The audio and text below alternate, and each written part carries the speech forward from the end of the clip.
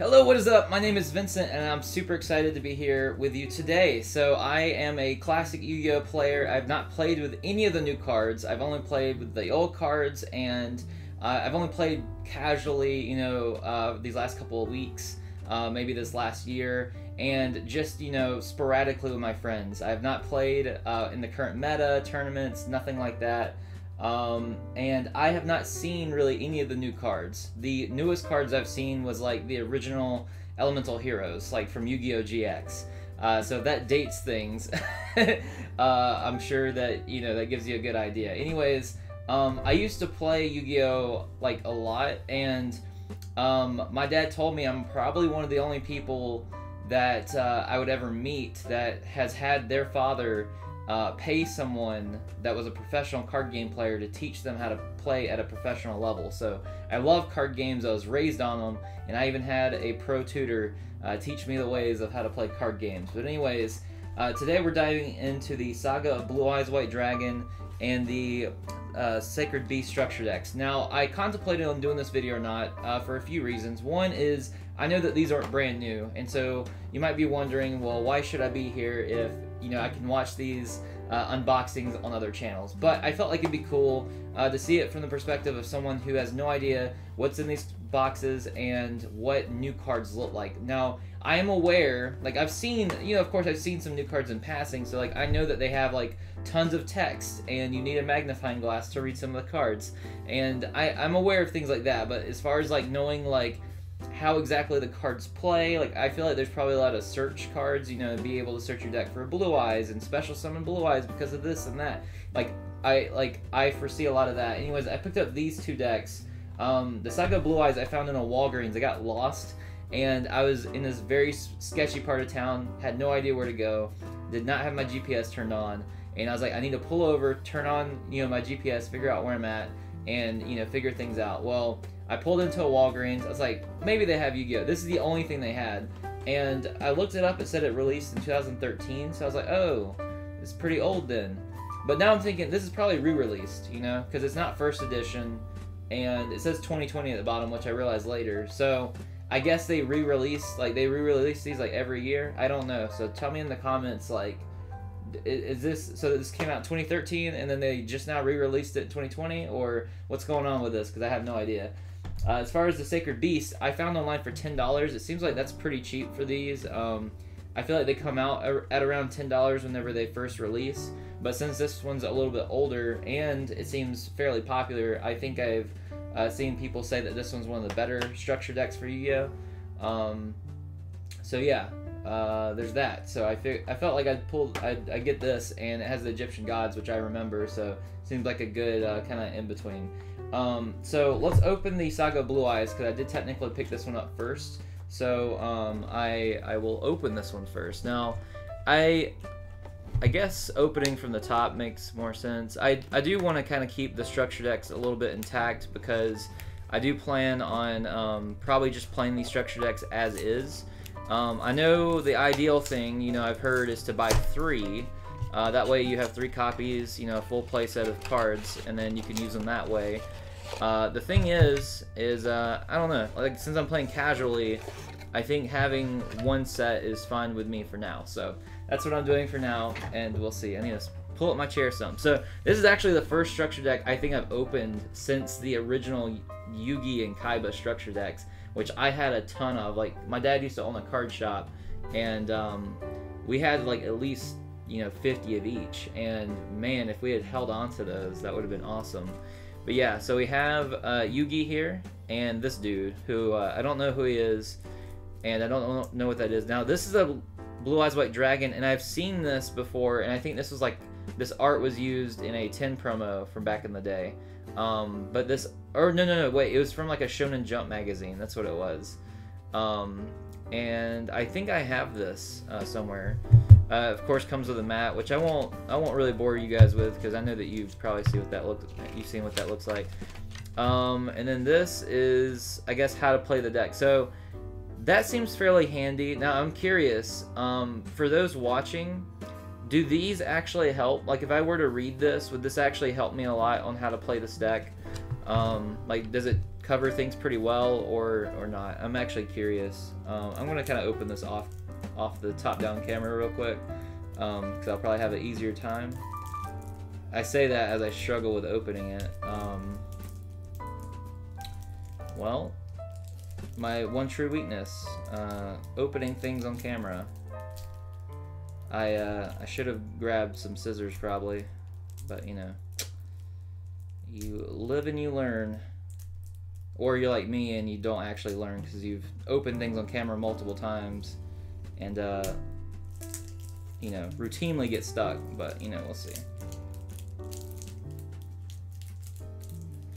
This is actually pretty exciting because even though I know Blue Eyes wasn't really that playable back when I played.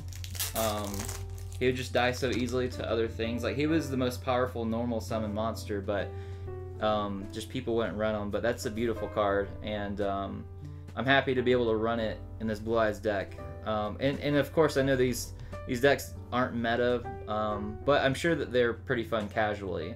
Then we have the Azure Eye Silver Dragon. Oh my god, so I am really not gonna know what's going on. I'm just not realizing how bad of an idea this video was. So I'm gonna have to pull them off here real quick. One tuner. Why do I struggle with that word? Oh my god. Okay, when this card is special summon, dragon type monsters you currently control cannot be targeted or destroyed by card effects until the end of your next turn. Huh. Once per turn during your standby phase, you can target one normal monster in your graveyard, special summon it. Okay, so I'm assuming he's meant to special summon Blue Eyes, and I wonder how easy it is to bring him out on someone else's turn for that effect. It's probably not what he's meant for, but it's something that came to mind. We have Maiden with Eyes of Blue. So she's pretty cool. You know, she has like the blue eyes, white dragon aesthetic, but as a female. And yeah, there's a lot there, but I'm assuming she's a really good card. When this card is targeted for an attack, you can negate the attack, and if you do, change the battle position of this card. Then you can special summon one Blue Eyes White Dragon from your hand, deck, or graveyard during either player's turn. When a card or effect is activated that targets this face-up card, you can special summon one Blue Eyes White Dragon from your hand, deck, or graveyard. You can only use one Maiden with Eyes of Blue effect once per turn, and once that turn. So she seems really good in the deck. She seems like one of the cards that you'd probably want to buy 3 of the structure decks for if you're trying to like amp this up to be as good as possible. And we have Dragon Shrine, send one dragon type monster from your deck to the graveyard, and then if that monster is in your graveyard is a dragon type monster, you can send one more dragon monster from your deck to the graveyard. You can only activate this one. So, you know, I feel like Yu-Gi-Oh! Now is very much trying to know your deck strategy and then play accordingly. This card, I'm gonna go out on a limb and say kind of sucks. Like I'm returning to Yu-Gi-Oh! So maybe I feel like this card probably works fine in the structure deck.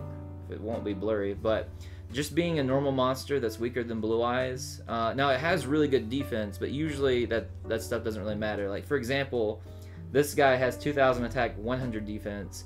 I feel like even though his defense is low, because he's a 4-star monster, he's a lot better. Now I am pretty aware that this guy probably still doesn't hold a candle to current, you know, Yu-Gi-Ohs, and that card still isn't good, even though by, you know, my standards, like, you know, people used to pay like $20 for Gemini Elf, and this guy, like, if this guy was out at the same time as Gemini Elf, then they would both be played in beatdown decks, but Gemini Elf definitely wouldn't be worth as much as he would have been. Then we have Luster Dragon, which is I remember he was played a lot in beatdown decks. He's really cool, so it's cool to have a throwback there. We have Flameveil Guard, which is meant for being a tuner monster, because he has the 1-star there, 1,000 or 100 attack, 2,000 defense. Tuner, I don't think tuner involves with the stars.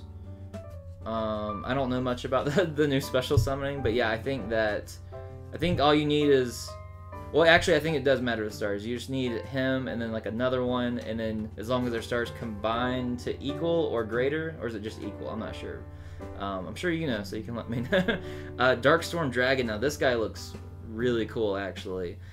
This card is treated as a normal monster while face up on the field or in the graveyard. That seems like that's pretty beneficial. While this card is face up on the field, you can normal summon it to have it become an effect monster with this effect. Once per turn, you can send a 1 face up spell or trap card you control to the graveyard to destroy it, to basically heavy storm. So this guy actually seems pretty solid. Like, as far as this deck goes, he seems like a solid card. Mirage Dragon I actually used to play in my Chaos deck back in the day. He stops trap cards from activating during the battle phase, which can be very helpful. So, especially at the time Sakuritsu armor came out, I think maybe even in the same set, or close to the same set, and Sakuritsu armor would destroy your attacking monster, so having a Mirage Dragon would help prevent that. Also, people would use the Evacuation Compulsory during the battle phase, and so the Mirage Dragon would help get around that too. Even though technically they could activate it before, a lot of people would want to wait to the battle phase to activate it. Then we have Divine Dragon Apocryph. Apocalypse? I don't know. I have a speech impediment, and it is really showing when I'm trying to pronounce these Yu-Gi-Oh terms. Once per turn, you can discard 1 card, then target 1 Dragon-type monster in your graveyard. Add that card to your hand. That seems solid. I'm questioning why he looks like he's made of fire and he's a dark type, but that's okay. The White Stone of Legend. When this card is sent to the graveyard, add 1 Blue Eyes from your deck to your hand. This card seems okay. It helps that it's a tuner, I'm sure. Kaiba-Man, you can tribute this, special summon 1 Blue Eyes Dragon from your hand. Pretty cool. I actually have the super rare version of him. Herald of Creation. Once per turn, you can discard 1 card, then target 1 level 7 or higher monster in your graveyard and add it to your hand.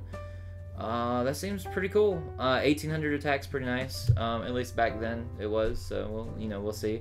We had the Kaiser Seahorse, which counts as 2 tribute monsters. Now, if this did come out in 2013, it makes sense that I recognize some of these cards, because some of these cards came out, 2007, 2008. So, they would still be a little bit more relevant at this point. Honest, which is a cool name. It's a fairy, 1900 defense, which is pretty solid. During your main phase, you can return this card from the field to your hand. During either player's damage stat, when a light monster you control battles, you can send this card from your hand to the graveyard. That monster gains attack equal to the attack of the opponent's monster it's battling until the end phase.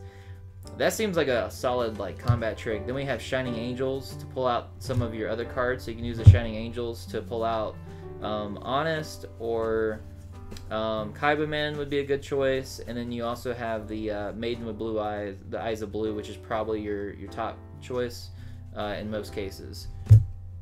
Then we have our spell and trap cards. We have Burst Stream of Destruction. If you control a Blue Eyes White Dragon, destroy all monsters your opponent controls. Blue Eyes White Dragon cannot attack the turn, so that's really cool. It's basically a Regeke for Blue Eyes. Stamping Destruction is a card that I actually own. If you control a dragon, you get to Mystic Space Typhoon and deal 500 damage. Wingbeat of a Giant Dragon, I believe, is Heavy Storm, but you have to bounce back a dragon to your hand of a higher level. Discard 1 level 8 monster, draw 2 cards. I'm curious how good this card is. It seems like this card's pretty good in the deck, because there's a lot of recursion. You can benefit from your high level monsters being in your graveyard, so it seems like that's fine. Cards of Consonance. Discard 1 dragon type tuner monster with 1000 or less attack, draw 2 cards. Interesting. Okay, so it seems like we have a few of those, so we have a way to activate that. White Elephant's Gift. Send 1 face-up non-effect monster you control to the graveyard, draw 2 cards. There's a lot of ways to draw 2 cards in this deck. Send 1 monster from your hand to the graveyard. Special summon 1 level 1 monster from your hand or deck. 1 for 1. Monster Reborn. This card has to be banned, right? Was this card ever not banned? Why is this card in the structure deck? I get... if this card's not banned, then yeah, it should be here. But I feel like this card's banned. I feel like it's always been banned, but I don't know. Dragonic Tactics. Tribute 2 dragon-type monsters. Special summon 1 level 8 dragon-type monster from your deck. That's cool. I think that's pretty cool. It'd be nice if you... Well, no, that's cool. Okay, sure. Soul Exchange. Classic card. I love it. The artwork on it is just so nostalgic, but I love it. It's so cool. Enemy Controller. I love this card. I'd run this card. I think I traded this card right before I quit playing Yu-Gi-Oh! And I missed it. So I'm happy to have it, even though this is no longer the super rare, ultra rare one I had. Fiendish Chain. Activate this card by targeting 1 effect monster on the field. The effects of it are negated. Also cannot attack. When it is destroyed, destroy this card. This card actually seems pretty good. But I don't know. Kunai with Chain. Good old Joey Wheeler's card. Activate one or both of these effects simultaneously. When an opponent's monster declares an attack, target the attacking monster, change it to defense position, and you can also target a monster you control and equip it with this card, and it gains 500 attack. That's cool. I don't remember if I've actually seen that card before. Damage Condenser. When you take battle damage, discard one card. Special summon one monster from your hand with attack less than or equal to the battle damage you took and face-up attack. Interesting. Okay. Okay, so it's not as good as I thought, because I thought for a second it negated the attack, like a magic cylinder, but instead of redirecting it, you get to special summon something. Because I was about to say, that seems really good. This seems okay, but I imagine this would probably be one of the cards you would get rid of if you were to, you know, try to upgrade this deck. Call of the Haunted. This is one of my all-time favorite Yu-Gi-Oh cards. I think it sounds cool, looks cool. It's great thematically. Compulsory Evacuation Device, super cool card. Champion's Vigilance. If you control a level 7 or higher normal monster, when a monster would be summoned or a spell or trap is activated, negate the summon or activation if you do destroy that card. Okay, pretty cool. Rider of the Stormwinds. So we have some other monsters here. That's interesting. Okay. You can target a dragon normal monster you control, equip this monster from your hand side of the field. If a monster equipped with this card attacks a defense position, okay, so it inflicts piercing damage. So I do know what piercing damage is. It's basically the spear dragon effect. If a monster equipped with this card would be destroyed, destroy this card instead. Okay, so they released some cards that were like Union monsters back when I played, and it reminds me of that. Kaiser Glider. This card cannot be destroyed by battle with a monster with the same attack. When this card is destroyed and sent to the graveyard, target one monster in the field, return that to the hand. I barely remember this guy. I don't think he saw much play when I played, so I question how good he is in this. But there's a lot of ways to bring out higher level dragons and stuff, but I assume you could probably replace him with something better. Heretic Dragon of Typhonut. If your opponent controls a monster and you control no monsters, you can special summon this card from your hand. Wait. Okay, is that like Cyber Dragon's effect with the same stats? This card cannot attack during the turn. It is special summon this way. When this card is distributed, special summon one dragon type normal monster from your hand, deck, or graveyard who is attack and defense. Wait, hold on. Also make its attack and defense 0. Oh, okay. So he's kind of like Cyber Dragon, but kind of not. Silver's Cry. Target one dragon type normal monster in your graveyard. Special summon that monster. You can only activate one Silver Cry a turn. Good way to get out Blue Eyes, Swords of Revealing Light, a classic and awesome card. And Casting of Dragon Souls. That sounds pretty cool. I'm surprised it's not a field spell. But once per turn, you can banish one dragon type monster from your graveyard. Then target one monster you control. It gains 700 attack into the end phase of the turn. And then, let's see, when this card's face up on the field, it's in the graveyard, you can target one of your banished dragon type monsters, special summon the target, going control one Castle of Souls. And then we have the Yu-Gi-Oh! Duel Links cards here. So well, this is reprinted, because I was going to say, with the original, if this was printed in 2013, like how they have this Yu-Gi-Oh! Duel Links, but okay. So yeah, I think it's a reprinted thing, but let me know. I think this seems like a really fun deck. Definitely does not seem competitive. It seems, I honestly think that my old school competitive decks would be able to beat this deck, which is fine. I think that's actually probably a good sign for the health of this game, because if they're like basic structure decks, which are like known to like not be able to hold a candle in the competitive scene, just completely stomped out and destroyed my competitive deck, then I'd be a bit worried. But I do think my older decks could actually beat that deck overall. I think that it could put up a challenge and have a chance at winning, but I do think it would win. But if you'd like to see that as a video or on stream, let me know. We do have a Twitch channel. We do group Twitch streams. Me and my friends, we played Yu-Gi-Oh! Last night, actually.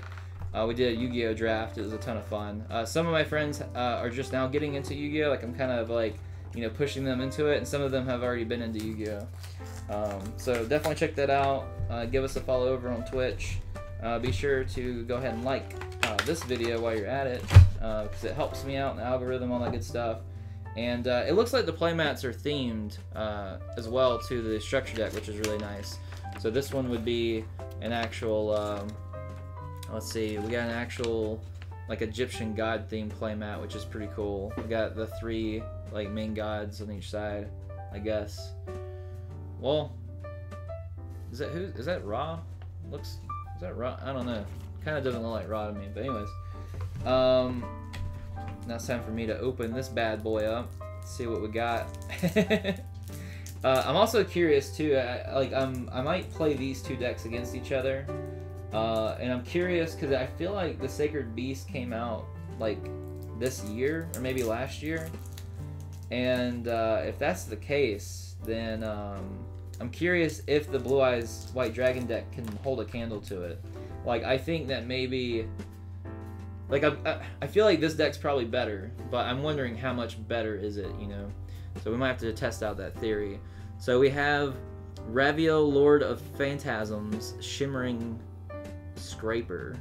That guy just looks like a dude you do not want to mess with. Like, he looks so brutal, and he has the 4,000 attack and defense. Jeez. Cannot be normal summoned or set. Must be special summoned from your hand by tributing 3 monsters.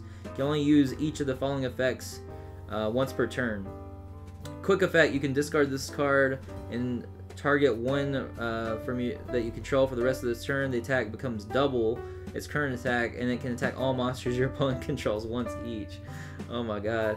If this card is in your graveyard, you can tribute 1 monster, add this card to your hand. Interesting. Huh. Yeah, no, that guy seems pretty brutal.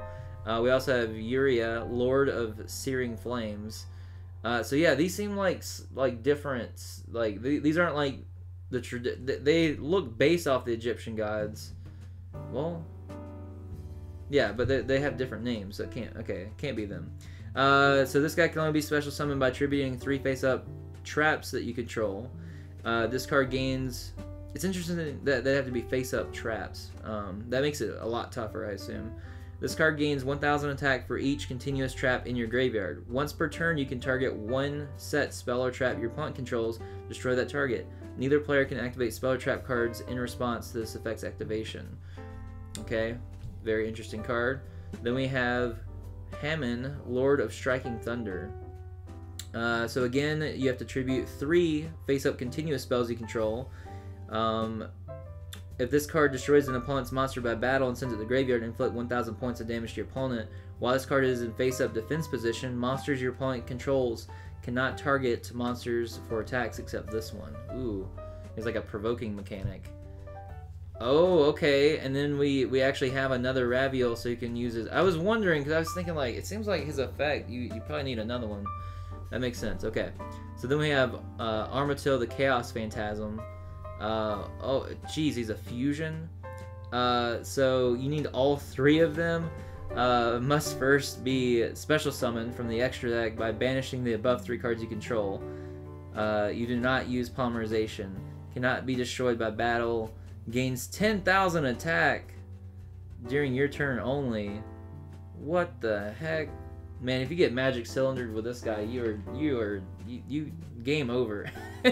But geez, that has to be like the highest attack in the game, right? Like just like printed on a card. Man, I mean, granted, you're not gonna be able to pull this off in the tournament unless it's very casual, I assume. But that is sick. If you pull that out on someone, especially if they don't know what's in this deck, like if they're casual like me, and you pull that off, that's just crazy. Cerulean Skyfire, to special summon Hammon, Lord of the Striking Thunder, using its own procedure. You can also use face down spells you control. Once per turn, while you control an attack position monster with that name, you can negate any spell activated by your opponent or trap. Change that guy to defense position, face up. Okay, so I don't want to read everything in this. This video will be it'll take forever. But we have Hyper Blaze, which I assume is a really cool card. Dimension Fusion, Destruction, Chaos Core. That text is way too much for me at the moment, but we'll get to that off camera. Dark Beckoning Beast. Again, a lot of text. Chaos Summoning Beast. Dark Summoning Beast. Phantom of Chaos. Let me put it back on camera over here. That guy looks interesting. Your opponent takes no battle damage from attacks involving this card. Once per turn, you can target one effect monster in your graveyard, banish that target, and if you do, until the end phase, this card's name and original attack become the monster's name and original attack, and replace this effect with that monster's original effects. Huh, that seems very interesting. Phantom Sky Blaster. Mad Reloader. If this card is destroyed by battle and sent to the graveyard, send 2 cards from your hand to the graveyard, and if you do, draw 2 cards. That's interesting. I could see this card sucking, though, if you have 1 card in your hand and you really want to get some new cards, but you can't. Grave Squirmer, he looks cool. If this card is destroyed by battle and sent to the graveyard, target 1 card on the field and destroy that target. Ooh. That seems pretty good, but he's a 0/0. But that's a pretty good effect. Rainbow Dark Dragon. That's pretty cool. This card is always treated as an ultimate crystal card. Cannot be normal, summoned, or set. I don't know what ultimate crystal means, but hopefully it doesn't mean anything that I don't understand. Must be special summoned from your hand by banishing 7 dark monsters with different names from your graveyard. You can banish all other dark monsters from your field and graveyard. This card gains 500 attack for each banished this way. Ooh, okay, that's interesting. Tragodia, interesting. Radian, the multi-dimensional kaiju. He seems pretty brutal. Chaos Hunter. When your opponent special summons a monster, except during the damage step, you can discard 1 card. Special summon this card from your hand. Your opponent cannot banish cards. That seems like a pretty decent card there.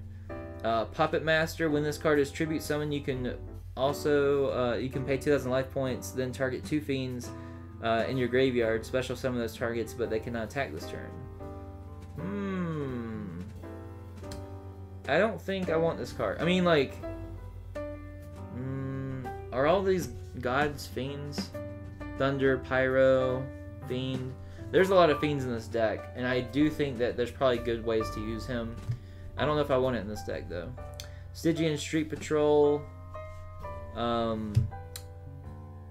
Farfa Malabrech of the Burning Abyss. He looks pretty cool. The Fabled, it's like a little baby Cerberus. If this card is discarded to the graveyard, special summon it. That's interesting. Danger Chupacabra. So I heard about these like danger monsters. There's a cycle, and they're all like cryptids, which is cool. Opening of the Spirit Gates. Fallen Paradise. Phantasmal Martyrs.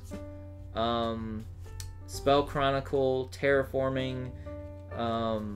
Set Rotation. Mound of the Bound Creator. 1-for-1. Again with a 1-for-1. Send 1 monster from your hand to the deck. Special summon 1 level 1 monster from your hand to the deck. The Beginning of the End. This card is just basically black. If you have 7 or more dark monsters in your graveyard, banish 5 monsters from your graveyard. Draw 3 cards. This doesn't seem to synergize well with the Dark Rainbow Dragon, but, you know, we'll see. Pot of Desires. That seems like a good card. Banish 10 cards from the top of your deck face down. Draw 2 cards. You can only activate 1 Pot of Desires per turn. I wonder if this card's limited. This card's probably limited, but, I mean, I guess at a certain point, if you played multiples, you'd run out of cards, but... Owner Seal. Return control of all monsters on the field to their owners. I wonder how relevant that is. Field Barrier. Field spells on the field cannot be destroyed. Neither player can activate a new field spell. You can only control 1 field barrier. Swords of Concealing Light. I remember this card from back in the day. I don't remember it seeing much play, though. Maybe it's better now? Destroy this card during your second standby phase after activation. When this card resolves, change all monsters your opponent controls to face down defense position. Monsters your opponents control cannot change their battle positions. Interesting. Good old Mystical Space Typhoon. Love that card. Awakening of the Sacred Beast. I'm sure that card's amazing in this deck. Escape from the Dark Dimension. Target 1 of your banished dark monsters. Special summon that target. When this card leaves the field, destroy that target, and if you do, banish it. When the target is destroyed, destroy that card. So I have a question for those watching this, actually. So the Pot of Desires banishes your cards face down. Do you have access to using those cards? Like, can I use the Escape from the Dark Dimension to take a face down banished card? Like, can I look at them once they're face down? Or is it being face down? Is that trying to say that I'm not supposed to look at it and the information's supposed to be hidden from me? I'm actually very curious how that works, so let me know in the comments below. There's Shape Sister. That's a bit of a tongue twister. Special summon this card as a normal monster. That's still a trap, and you can only activate it once per turn. Cool. Imperial Custom. Face up, continuous traps cannot be destroyed by battle or card effects except Imperial Custom. You can only control one Imperial Custom. Okay. Mistake. Neither player can add cards from their deck to their hand except by drawing them. I feel like this is probably a really good card in the current meta. I mean, there's probably cards that are so powerful right now that you can't really run this, but I feel like there's like decks, like a lot of decks I feel like rely on these strategies, and I feel like this would be a big counter to that. Dark Factory of more production. You can send one monster from your hand or field to the graveyard. Draw one card. You can also use this effect of Dark Factory. Oh, you can only use it once per turn. Okay. Yeah, that seems okay. Phantasm Emperor. That guy. So he's a fusion of 3 level 10 monsters. Yeah, he looks like a big boy. Then we have the Phantasmal Martyr token, which is pretty cool. Then we have Phantasm token, and then we have the Duel Links ads and stuff like that. So yeah, that's this deck. So I feel like this deck has a lot more text, and I feel like that's probably what the current Yu-Gi-Oh meta is more in line with these, or maybe these cards just have more text than most cards in Yu-Gi-Oh. I don't know. I am pleased to see that most of the spell and trap cards seem fairly condensed, except for these first handful. Like this one's very simple. You add a field spell to your hand, so that's pretty cool. But yeah, like a lot of these cards don't have too much text on them, which I think's a benefit to the game. But yeah, like this deck just seems like it would be a lot of fun to just play casually, especially when they don't expect for you to summon something like this guy. Like just the idea of the 10,000 damage or whatever is just so crazy. Is it this guy? Yeah, the 10,000 attack. Yeah, it's insane. I think I'm gonna put him on the front here. But yeah, I know that he's probably not the best card in the deck. I assume that, like, I don't know. Like, I feel like the Pot of Desires, like, I feel like that's probably limited to one. A lot of people play that. I feel like this guy would have been really good back in the day. He's probably not played he's probably not really played now though. But yeah, I think these decks will be a lot of fun to play against each other. Let me know if you would like to see that happen. If you'd like to see some gameplay of playing Yu-Gi-Oh! Or other board games, and check out our Twitch. Go ahead and follow us. We have a link in the description below. We also have an amazing Discord community filled with gamers and anime fans. So if that sounds like you, we'd love to have you. Be sure to like, comment, subscribe. It really helps us out. So thank you so much. As always, stay awesome.